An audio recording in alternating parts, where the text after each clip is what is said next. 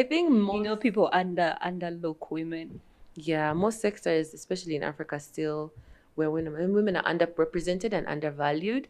So that's why a lot of my work is focused on empowering women through education and opportunities. Because once you give a woman access, they are very capable. So we're able to deliver. We're not able to keep up with men in the office or deliver in the same terms of work. So I think that's something that we all have to work on, those of us who are already in the workforce, to open those doors for young women, give them a chance. And even older women, more mature women, after they've had children, who are ready to come back to the workforce. A lot of our managers in Simba Group are women over 50.